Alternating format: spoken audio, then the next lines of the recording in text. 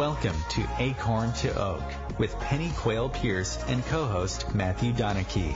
Within each acorn, there is the DNA that strives to be a mighty oak tree. All it needs to reach its potential for greatness is to be activated. You are the acorn. On this show, we will share with you the tools and guidance you need to grow into the person you are meant to be. And now your host, Pennie Quayle-Pierce and co-host Matthew Donachie.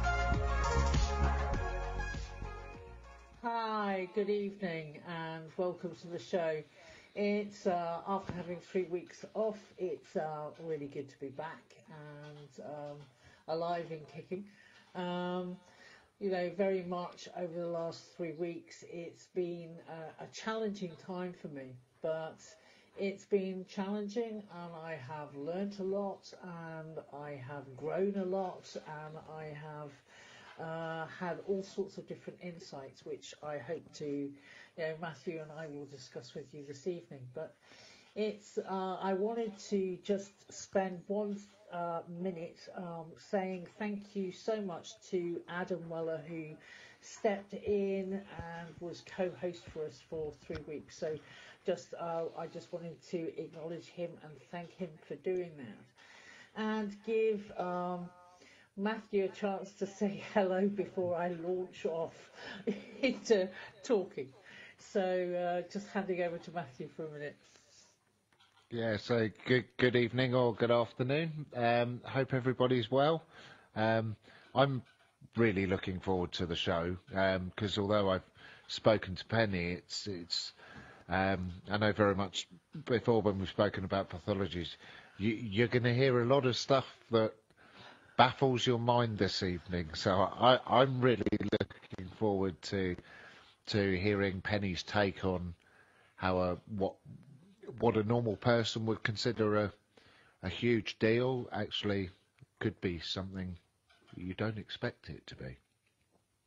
So I'm really looking forward to sort of hearing about it as well. So I think it is, and don't get me wrong, I don't want to diss anybody's story of pathology that they've been through. It's just that sometimes we're told an awful lot and we're given an awful lot of information that can actually be quite misleading. And so I'm in a particular situation here where I was a cardiothoracic intensive care sister, so this was my area of expertise. And when I was first told that I would need to have an aortic valve replacement, there was a feeling of dread, absolute dread, of going, oh my God, it's something I know about. This is not something I'm going to go in without having my eyes wide open. And it was a little bit of drama before I actually went for surgery, was waiting to have an angiogram, which is basically sticking in some dye and having a look at the heart chambers. And obviously I needed to have that done before having the operation. And this was all shrouded in a little bit of drama of trying to get things done and eventually having to change cardiologists and go to a different centre in Plymouth, which was not near the hospital I was going to be having the operation at. But it all got sorted and I was admitted into hospital. But it was the terrors, I should say, or your mindset of, oh my God, I know exactly what's going to happen. This could be extremely painful. It could be fatal. Any kind of general anaesthetic has those risks. And therefore, keeping your mind so you're not in terror all of the time. And I reached out to use homeopathy for that, and was taking aconite in very large doses, so that I would actually have some decent rest before going for the operation. Luckily, I was first on the list, so I was obviously being nil by mouth was not going to, be too worrying to me, and they were going to give me an oral pre-med early in the morning, so that is going to take you off onto a little bit of la-la land, for want of another way of putting it. But I took major amounts of arnica before going into the operation, and arnica, an awful lot of people have heard from. It is the thing to give to somebody homeopathically when they're going to have trauma. And this was to preempt the trauma that my physical body was going to go through when, of course, they crack open your chest and they literally saw through your sternum to open up the chest so that they can get to your heart. Which, just about, makes you go cold, throw out a cold sweat just thinking about it. Yeah. And so I made sure that I had taken that when I had the pre-med given to me by the hospital staff, and then obviously went down for the operation. And the operation is anything from 2.5 to 3 hours, because they put you on bypass. And one of the reasons that I'd taken the arnica was because of the cellular trauma, when you've got someone cutting through a sternum and then they are physically using their hands and obviously surgical equipment to put you on bypass, so all of your blood is taken out of your body body cools down, so that you're really hypothermic, and so you get very, very, very, very cold. And then obviously during the operation they stop the heart so they can repair the valve. And obviously taking out a valve from the heart is trauma. Putting in a new one and stitching it in place and making sure, obviously, that the seal is around the valve is absolutely 100% pucker, for another way of putting it, absolutely patent. And then obviously the surgeons then making sure that the heart restarts, and they start warming you up and bringing you back from obviously you go into the intensive care unit where you're ventilated and on a ventilator. You're being monitored constantly, and everything is brought back, and you're slowly brought out of the general anaesthetic, so that they take out the ET tube and you start breathing on your own, etc. So all of that, as you can imagine, it is preparing yourself and realizing that that is what's going to be happening. And how do you prepare for that? Mentally, physically, emotionally, spiritually, in order to get yourself ready for it, but also ready for your loved ones and your friends and your family. Very much it was important for me to make sure I had a living will, so that if something did happen that was catastrophic, I wasn't going to be left as a cabbage. So putting in things like a power of attorneys, living will, power of attorney, making sure that I left letters for my husband and for my son, who's just coming up for nearly 3 years old, and I'd done him a video just in case. all of these things may seem like overkill. But the most important thing for me was that if something did happen, it would be the least amount of trauma for my family. So we had made the decision to move down into the West Country, and I live in Bude now in Cornwall, which is just an hour away from my husband's family, to make sure that if something did happen and he was left there holding the bag with a 3-year-old son, that he would get the support that he needed. And, you know, it's looking at it and doing it in a sensible fashion. And I know you guys have heard me say a plethora of times that, you know, the 6 P's is how I work. You know, planning and preparation prevent piss poor performance. And it's so true for me.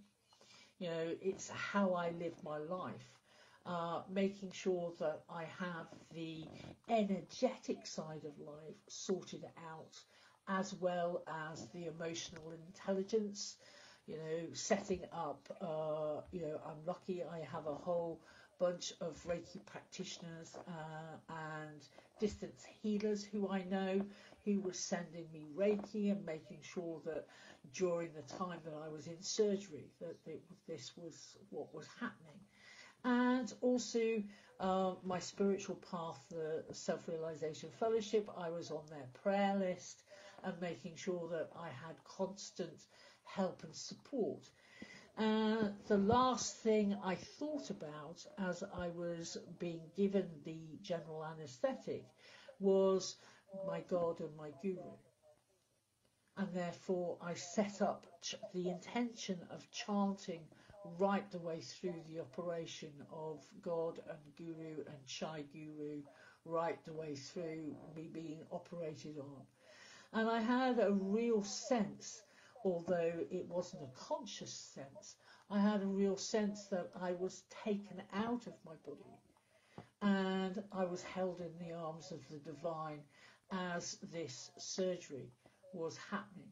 And I have to acknowledge the surgeons for the brilliant job that they did, but it's, you know, it's somewhat like butchery.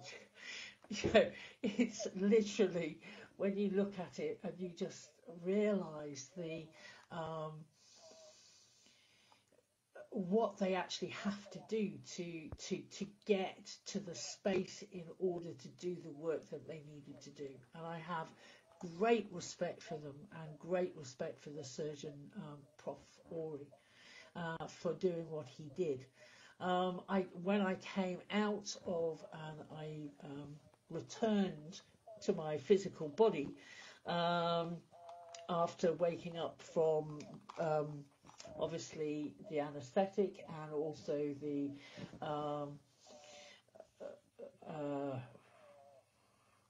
my brain has just gone, but waking up from obviously all the drugs that I was getting and the relaxants that I was getting, you know, you suddenly realise the impact that the physical body has taken. And this is when you go back again to the energetics of a situation and realising that you need to start that healing process as fast as you possibly can, and how to minimise the amount of cellular trauma, memories and suppressions that you have had during that 2 hour, 2.5 hours, 3 hour traumatic experience of surgery.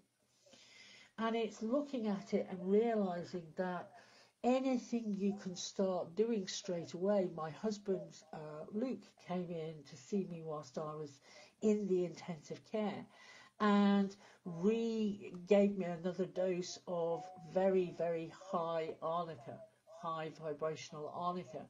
And he just put it on my chin so it would be absorbed into my skin, and so that I would have a second dose. And it was later on that day I managed to give myself a third dose of arnica, which very, very much helped, I think, at the very, very beginning of just dealing with that impact of the trauma. So I just wanted to let Matthew have, because obviously he was, in some ways, was quite involved in this, because he was very much part of the healing tree, should I say, or the Reiki team of people sending me energy. So just wanted to hand over to him so he could pull in his thoughts.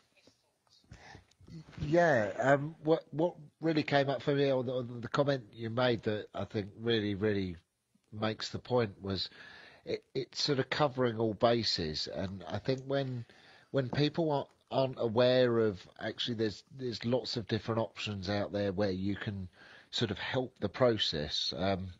Very much, you're not saying it's not going to be sort of difficult at times, but it's preparing to make things as easy as possible. And I know very much Penny's very real when we were talking about it, and it's sort of owning how you feel, because there's going to be parts of you that obviously are scared, and it's just sort of trying to stay present rather than buy into the fear.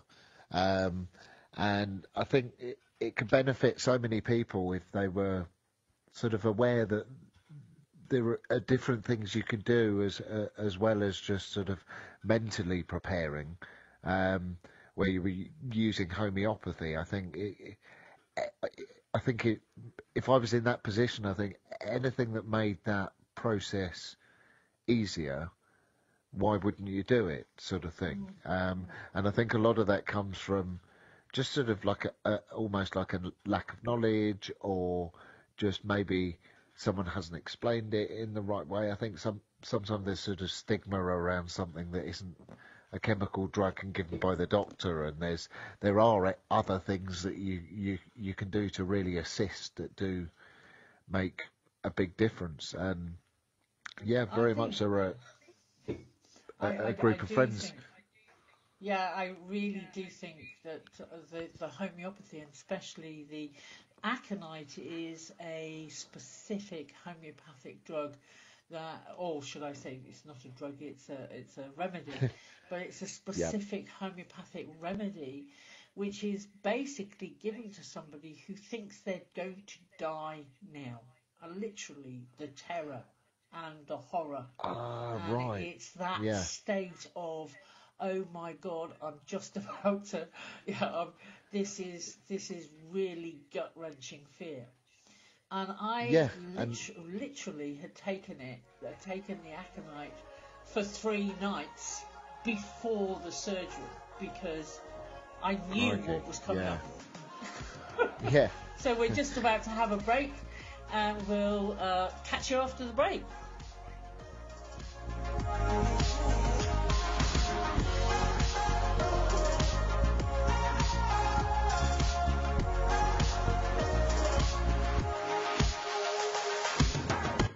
Your conscious connection to a more mindful world. Om Times Radio, IOM FM.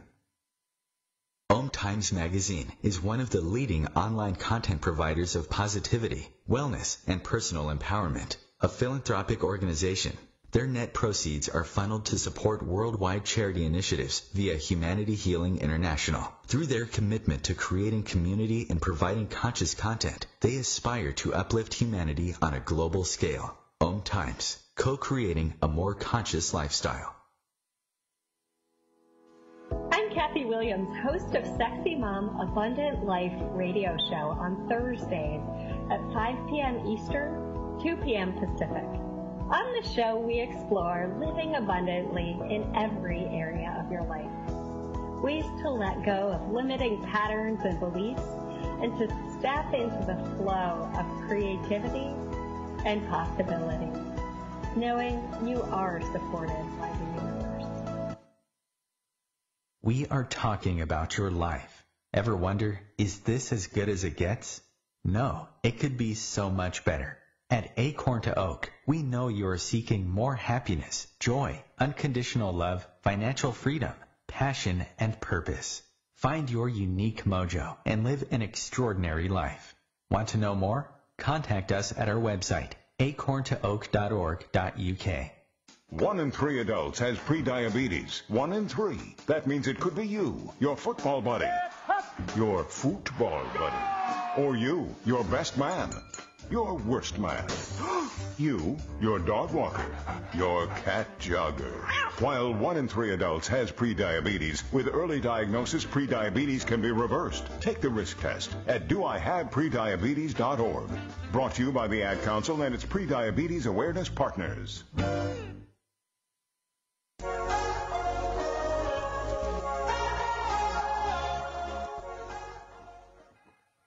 So, hi, we're back again. So, we're basically beginning to talk about how to, start the healing process and minimize the cellular trauma and, the memories and the suppressions, because even though, we're not consciously aware whilst we're under a general anesthetic of some of the things that are going on around us, we are aware of them because hearing is the last sense to go. So, we actually do, and I've done a couple of processes since in recovery just to look at some of the suppressions and some of the memories of what people were talking about around me, how to actually minimize that, not worry about things that were said and you only heard little bits of it and then therefore may have misinterpreted what was being said at the time. And it's looking at how to process and clear all of those thought forms and judgments and fears from the professionals that were working around you. At such an intimate level. I mean, these guys have got their hands inside your body, inside your chest, and energetically, whatever they're thinking about, whether they had a hard time or an argument with their spouse, or they're having financial worries, or this or that, or whatever, is deeply embedded inside you. The amount of time that their hands are inside your energetic body. And you have to remember that as an aware person, this all needs to be cleared from your energy as well.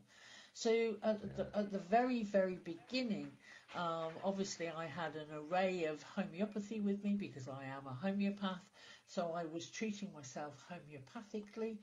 I was making sure I was out of bed within the first couple of hours. At least I was standing by the edge of the bed, or luckily at the very beginning I still had a urinary catheter in, but that was removed quite early, which was one of the things that I asked for, because I would prefer to get up and actually start using my body systems again, i.e. using my bladder, using my legs, getting out of the bed.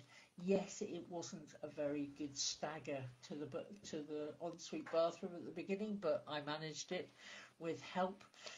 And the amazing thing that they've changed since I was in the cardiothoracic field was they give you what it actually looks like a bulletproof vest, but it only covers the top part of your chest, and it splints you in because obviously your sternum has been opened, and the last thing you want to do is obviously the physiotherapists come round and try and get you to cough, and literally the first time you cough you think you're going to split your chest open. The pain is not great, but then painkillers help with that. But it's making sure that you are then incredibly proactive in your own recovery. And I suppose I had a little bit of a hand of knowing exactly what was coming. Some of it, as I said, was challenging and not particularly nice, but some of it was just a case of, take a breath and suck it up and get on with it.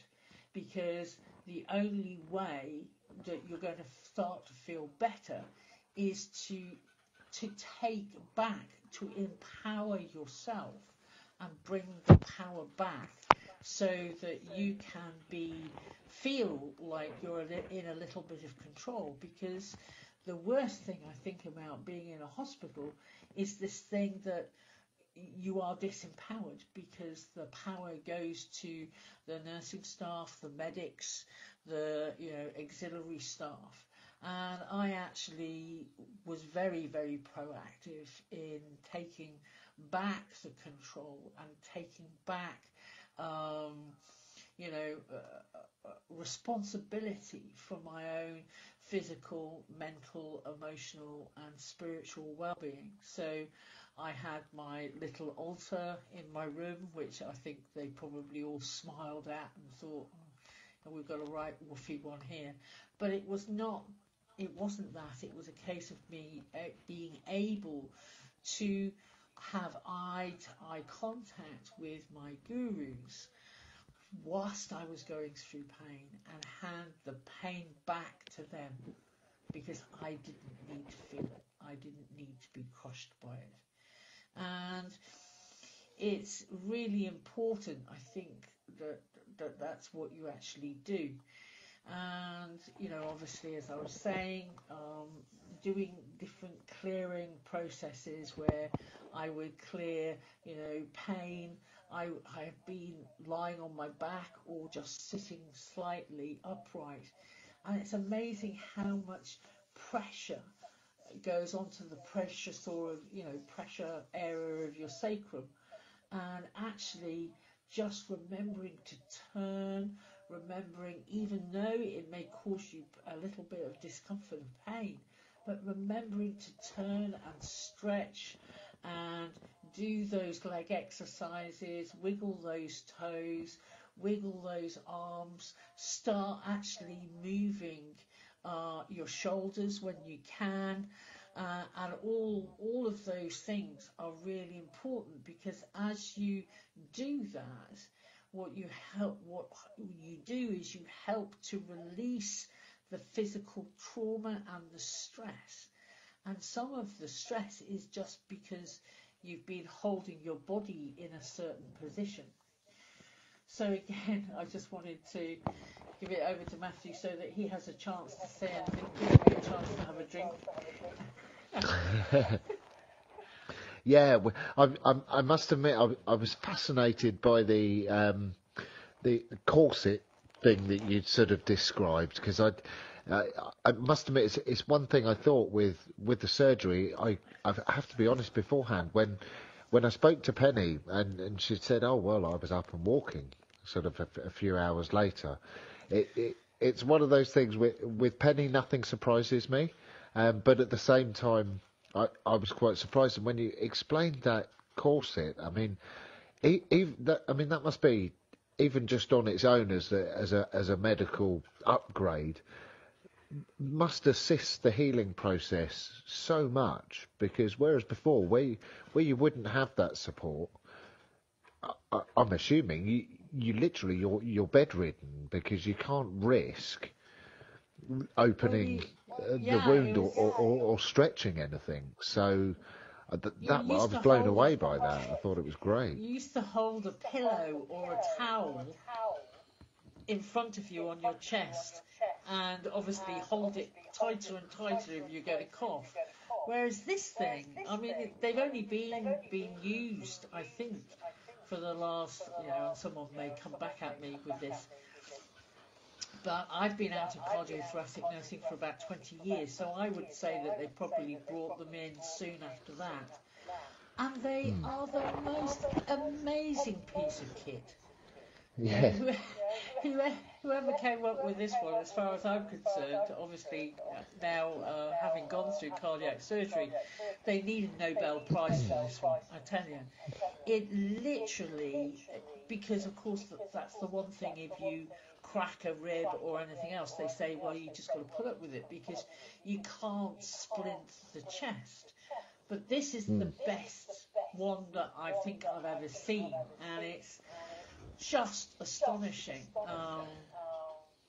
to know that. Don't get me wrong, I still hold my chest if I'm going to cough, but it keeps your chest, the upper part of your chest, upright, so you're not twisting. Yeah. And you're actually your actual position of standing is you're standing tall, not round-shouldered.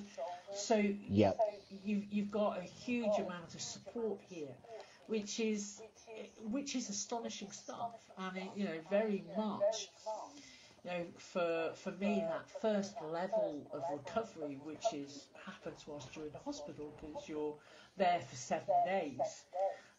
Post-surgery is when the physio comes round and actually gets you to walk, whereas with me, Luke and Hector were coming into the hospital to visit me, so I'd use Hector, who's a bouncy 2.5, nearly 3-year-old, to do the walks with me. So we would do circuits round the ward, so that he could have a little bit of a run around, but also it made me walk, which was, and every door, especially hospital doors, they've got the press buttons and they're opening the doors, and he's playing around with that. So also it made me do more. I did probably more walking in those first few days than most people would do, because just entertaining him a little bit.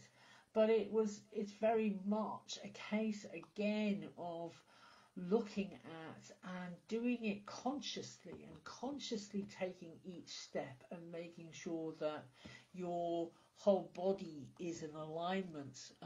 You're putting your feet down properly, your hips are following, your knees, and everything is actually moving and in as much grace as you can muster. Don't get me wrong. There's sometimes when you're walking down the corridor and you think, dear God Almighty, for me, I just thought, I feel like I've been run over by a bus, and some of the bruising, because of course you're taking blood thinners at the beginning, so you feel like you've been through the mill with Mike Tyson or something like that, and you have the bruises to prove it, because obviously they've had to put IVs in the neck and the wrists and all over the place, and you basically feel like a pincushion. But as these things start to be removed, obviously you regain some of the ability to move different parts of self that have been less mobile than they had before. But I think one of the biggest things for me was I hadn't realised, even though obviously nursing wise, but I hadn't realised how dry my throat and my tongue would be, because obviously I'd been ventilated and I'd had an ET tube now, and my whole tongue furred up, and literally it was like the whole lining of my mouth came away like one great big, like shedding a skin, and was red raw for a couple of days, which I think was, for me, in fact, was probably the most traumatic thing of the whole thing. But I used an awful lot of different ways of trying to keep my mouth moist, and once that started to heal within itself, I then turned a literal corner, which was great. But then what is quite amazing is when you start to reintegrate, because you've been shocked out of your body and it's taken time to reintegrate with your physical body. It's finding things really in your face, the overwhelm of noise, and people, just walking down, if people were moving stuff outside in the corridor near my room, and the intensity of the sound and the intensity of the noise, the intensity of the smells. Talk about all of your clairs being wide open. It just like, whoa, it just, and even to the stage of how people would talk and how they would talk to you, the volume with which they would talk to you sometimes was just too in your face. And realizing that you needed to I did some work on, it's like turning down the sensitivity of the clairs, turning down the noise, turning down the smells, turning down just the volume of everything. And people turn around and say, oh, well, you can always sit there and watch telly. The last thing you wanted to do was watch telly. The last thing you wanted was listen to music, because it was just too bright, too everything, and it's really sensory interesting. Overload, isn't it? Yeah, absolute overload, as you're saying, Matthew. It's so true. And it's just realising and having that sensitivity of what people are going through when they're going through it. Yeah. Anyway, we'll see you on the other side of the break.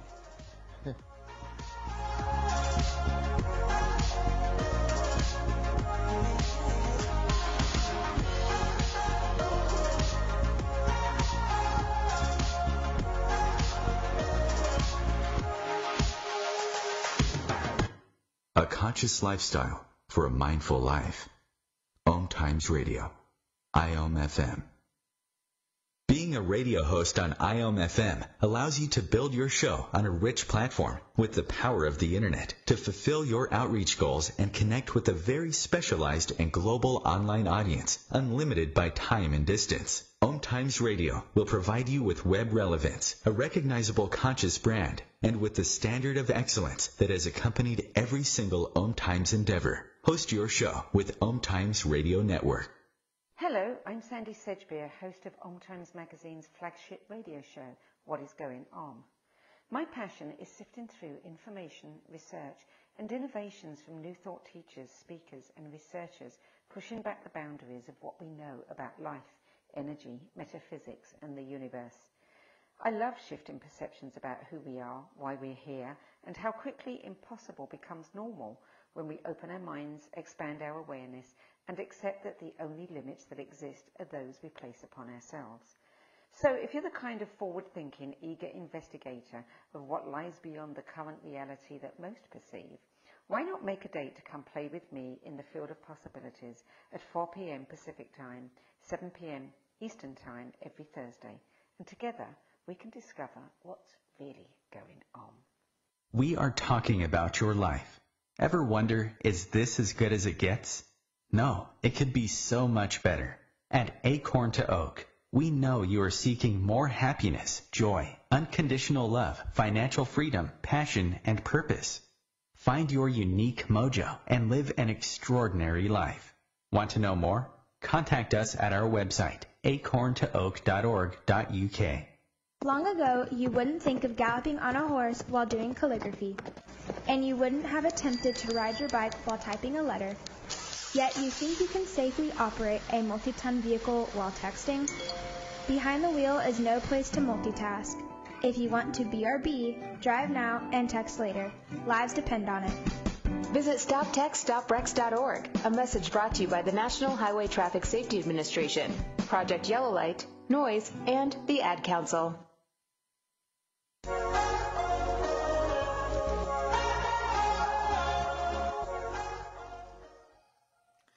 So we're back again, and we're talking about trauma and recovering from trauma. And it's again, I think, during the break, I was just sort of thinking, what are the most important aspects of this? What are the most important things that I would like you to realise and maybe take away from this? Is that, if you're going to go through an expected trauma, like this was an expected trauma, and you have time to prepare, please prepare for it, but look at it holistically. Look at it from a holistic point of view, and no, not just yourself. Obviously, we have a tendency to think it just about ourselves. Think about yourself. Think about your family, your friends. What you need to. Obviously, I needed to make sure that Acorn to Oak was going to have the radio shows done, which was really easy because Matthew was there and Adam was there, but also getting things like auto response sorted out, making sure everything's taken care of, making sure that obviously if you're self-employed and you're not having a wage coming through, that you've put something aside so that you're not worried. And you don't have to keep on thinking, oh my God, is the insurance going to cover this? Or am I going to be stuffed with a huge bill at the end of it? It's making sure that you are spiritually aware of what you're going to be going through and how you want to handle this, what you need to have in place. And then looking at your recovery and knowing that your recovery is going to take you longer than you think it's going to be. I'm always miss impatience, and I will look at things, and I do have an amazing recovery rate because I am so proactive about it. But you just look at it and just go, if you need to have time off, and you need to rest, that's what you need to do. And don't take what orthodoxy tells you as gospel. Know that you can do other things. I mean, one of the things that was said to me was, oh, you can't have massage and you can't have this and you can't have that within the first 3 months post-surgery. Well, I went for a reflexology treatment within the first week of me coming home. So that was 10 days post-op. Because reflexology treats your whole body, but it's just having a foot massage. Or that's what the orthodoxy will say to you. Whereas in fact, obviously, it was the energetic component part as well. Obviously, people sending me distance healing, people doing reflexology on my own hands, making sure I have homoeopathy, looking at those fears, looking at working through what was said, or what judgments or what thought forms were being thought about whilst I was having surgery. All of those things are so important to look at. And it's just also realising that there are people out there who have expertise in this area who you can hook into and just ask questions. Because there's not an awful lot written about post-surgery, and you do feel sometimes like you're out there on your own, but most important is common sense, real common sense. Just, don't overdose yourself with painkillers, but take what you need, and don't be frightened of leaning on them if you need to lean on them. So again, just saying to Matthew if there's anything that he would like to add on this. Yeah, I think it's a very good point. It very much makes it sort of realistic. I mean, I'm into my energy medicine. I'm into natural medicines. Obviously, I use chemical medicines if necessary, and very much it's like you say, it's not saying that you're not going to use something. Using something if that's what you need at the time. If you do need pain relief, then that's what it's there for. Use it. It can be very effective for that, because I mean, it's only really if I had a toothache I would take a painkiller or a chemical painkiller. For everything else, I generally don't need it. But if I did, then I would use it. And I think very much like you were saying earlier, it's about accept everything and use everything at your disposal, but sensibly. So don't sort of overdose on everything, because when you do need it, you'll probably have so much in your system that the little bit you add to it won't cut it. So it's about being realistic and present in the moment, and seeing what your needs are and what the wants are, because the want would be to just keep overtaking painkillers, and obviously if you're overtaking them, you're going to get signs of being drowsy, so it could make your experience not so pleasant. So I think it's very much about being realistic and suiting your needs and having that holistic approach. I think there's a lot of sort of stigma around using alternative medicines, but boy, if it helps, why not use it? And I've used homoeopathy in some of my sort of physical healing processes, especially one with infection I had years ago in a finger, and homoeopathy was sort of what cleared that. And I think it's almost like very like any healing process, whether it be physical or emotional. It's remembering that it is a process, and there's going to be good times, there's going to be low times, and it's almost like that. If you know what to expect, then it's not so bad. If you went on a roller coaster with a blindfold on, it'd be a lot scarier. Yeah. Whereas if you'd seen the track and you knew what was coming up, you know it's going to be a rough ride, but you can prepare for it, and a little bit of knowledge can go a long way to settling the mind sometimes. And the mind can be where the fear comes up, so you want to quieten that mind. And it's knowing that actually there's going to be some rough times ahead, but you'll be all right. You'll get through it. And I think if a lot of people knew that and had that point of view, certainly within like an emotional healing process, it's suddenly you can be expecting something. You know something's going to hit you at some point, but you don't know when. And when it does, it can feel consuming. And if you have the knowledge around, okay, look, this is just one of those moments. I'm feeling real scared right here, right now, or whatever that core emotion is, and just letting it flow. And as we would say, keep your breath moving and acknowledge that emotion, and just let it be. Because when you stay present with it, it's kind of like it doesn't feel so scary.